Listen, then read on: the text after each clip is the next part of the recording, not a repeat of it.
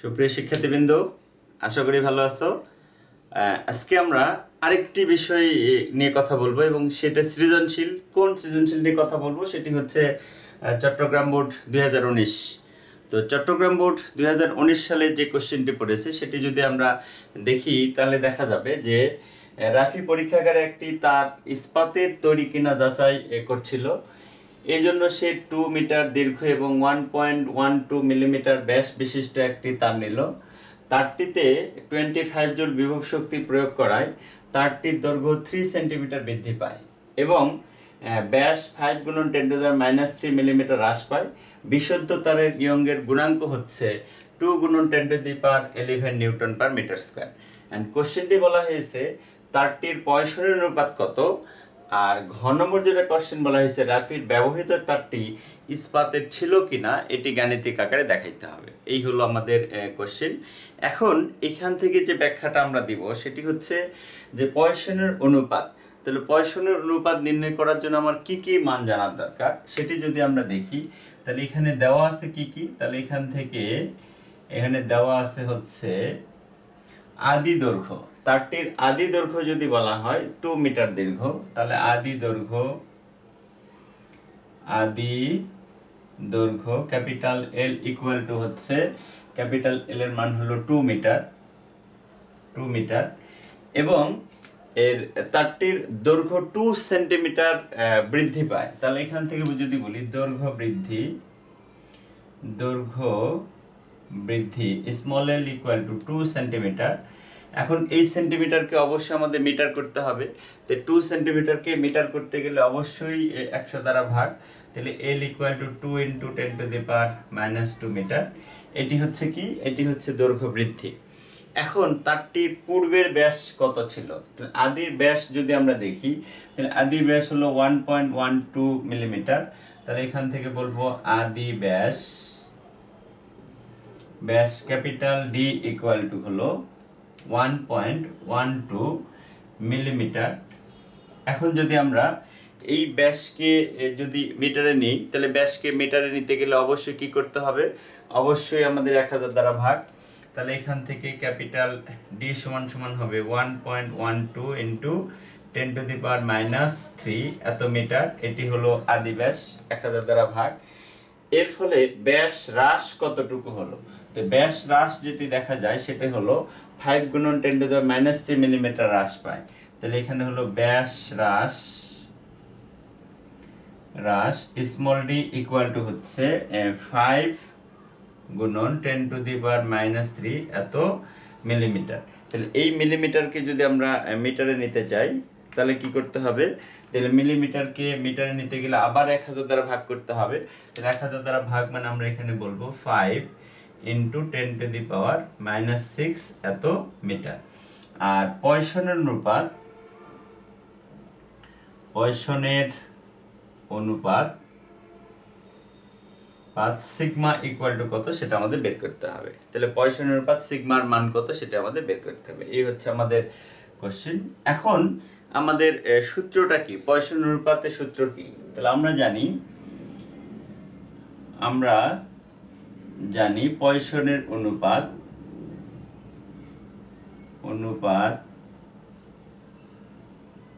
Sigma সমান small D capital এল আর নিচে হলো ক্যাপিটাল ডি স্মল এল।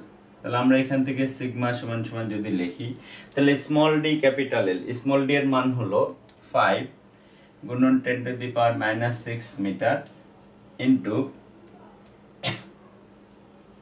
2 মিটার ক্যাপিটাল এল এর মান। ক্যাপিটাল ডি এর মান হচ্ছে 1.12 ইন্টু 10⁻³ মিটার ইন্টু স্মল এল এর মান হলো 2 ইন্টু 10⁻² মিটার। তাহলে আমরা এখান থেকে যদি সিগমার মান বের করতে চাই তাহলে 5 ইন্টু 10⁻⁶ ইন্টু 2 ভাগ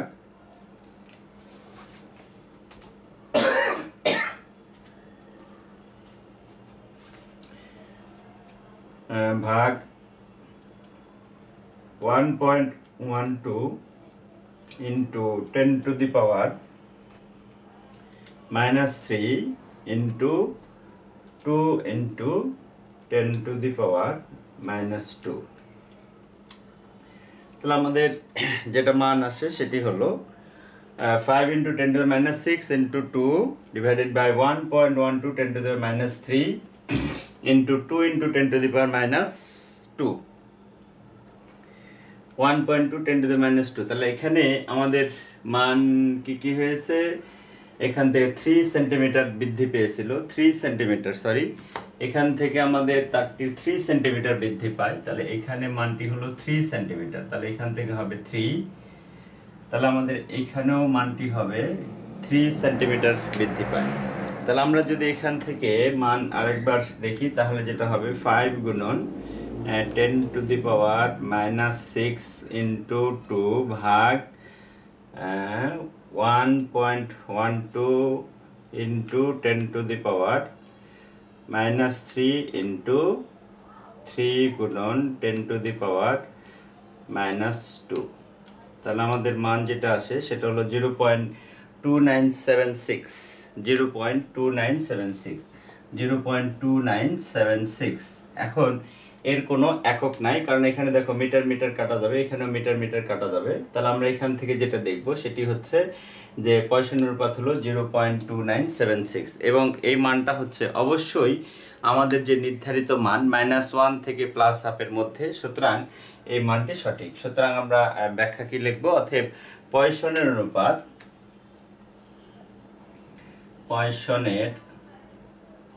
অনুপাত কত হবে, 0.2976, এটি হলো পয়সনের অনুপাত।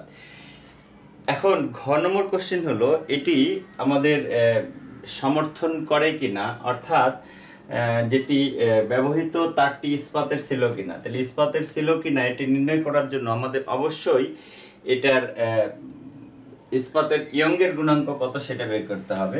তাহলে ইস্পাতের ইয়ংয়ের গুণাঙ্ক বের করার জন্য যে মানগুলি আমাদের লাগবে সেটি হচ্ছে, দেখো যে এখানে আমাদের আদি দৈর্ঘ্য ক্যাপিটাল এল এর মান হলো 2 মিটার, দৈর্ঘ্য বৃদ্ধি এল ইকুয়াল টু 3 সেন্টিমিটার, মানে 3 ইন্টু 10⁻² মিটার, আর আদি ব্যাস capital equal to 1.22 into 10 millimetre. এখানে যদি বলা হয় আদি ব্যাসার্ধ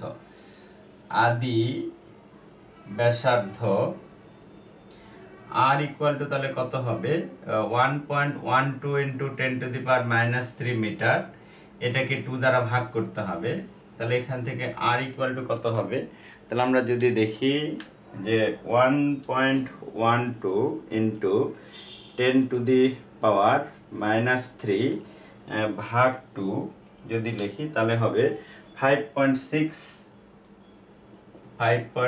ইন্টু 10⁻⁻4 এত মিটার। তাহলে আমরা এখান থেকে যে ব্যাসার্ধ, সেই ব্যাসার্ধটা কত পাবো, ব্যাসার্ধটা হলো 5.6, 1.12 10⁻³ ভাগ 2, তাহলে 5.6 ইন্টু 10⁻⁴ মিটার। আর এখানে আরো কিছু মান দেওয়া ছিল, যে মানটা কি, কাজের পরিমাণ, কৃত কাজ কতটুকু হয়েছে, এখান থেকে কাজ হয়েছে হলো 25 জুল। তাহলে কৃত কাজের পরিমাণ, তাহলে এখান থেকে আরো মান দেওয়া আছে, সেটা হলো কৃত কাজ, যেটা W ইকুয়াল টু 25 জুল। তাহলে আমাদের বের করতে হবে স্থিতিস্থাপক গুণাঙ্ক y ইকুয়াল টু কত, সেটা আমাদের বের করতে হবে। এখন যদি আমাদের স্থিতিস্থাপক গুণাঙ্কের বের করার জন্য সূত্র যেটা, সেটি হলো কাজের পরিমাণ W equal to YAL² divided by 12। তাহলে W equal to YAL² divided by 12, তার মানে আমি এখান থেকে যদি গুণ করি তাহলে YAL² equal to 2W into L। তাহলে এখান থেকে y সমান সমান কি হবে, 2W আর হচ্ছে L ডিভাইডেড বাই A আর হলো L²। তাহলে আমরা যদি এখানে দেখি y সমান কি হবে, 2 ইন্টু WL, A মানে হলো পাই R² ইন্টু L²। তাহলে আমরা যদি মান বসাই তাহলে কি হবে, দেখো 2 ইন্টু কাজের পরিমাণ 25 জুল ইন্টু ক্যাপিটাল এল এর মান হলো 2 মিটার, আর পায়ের মান হলো 3.1416 ইন্টু আর এর মান হচ্ছে কত, আর এর মান হলো 5.6 ইন্টু 10⁻⁴ মিটার, তার উপর স্কোয়ার। ইন্টু এল এর মান কত, এল এর মান হচ্ছে 3 গুণন 10⁻² মিটার তার উপরে হোল স্কয়ার। তাহলে আমরা যদি এখন এখান থেকে y সমান সমান মান বের করি তাহলে যেটা দেখা যাবে, উপরে যদি গুণ করি তাহলে যেটা হয় সেটা হলো 2 গুণন 25 ইন্টু 2, তাহলে উপরের মান হয় 100,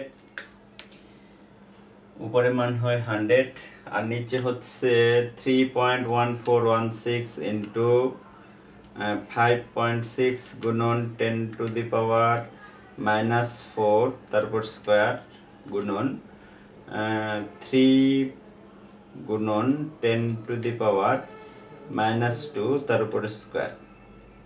তো নিচের মান হচ্ছে 8.866 into 10⁻⁻10 Newton per metre square. এখন যদি আমরা দেখি 100 ভাগ অ্যান্সার, তার মানে হয় 1 পয়েন্ট, তাহলে এখান থেকে y সমান সমান 1.1277 into 10⁻11 Newton per metre square.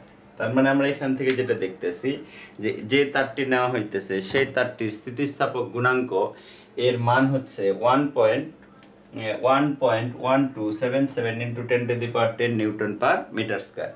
কিন্তু পরীক্ষা বিশুদ্ধ তারের জন্য ইয়ংয়ের গুণাঙ্ক হলো 2 into 10⁻11 Newton per metre square.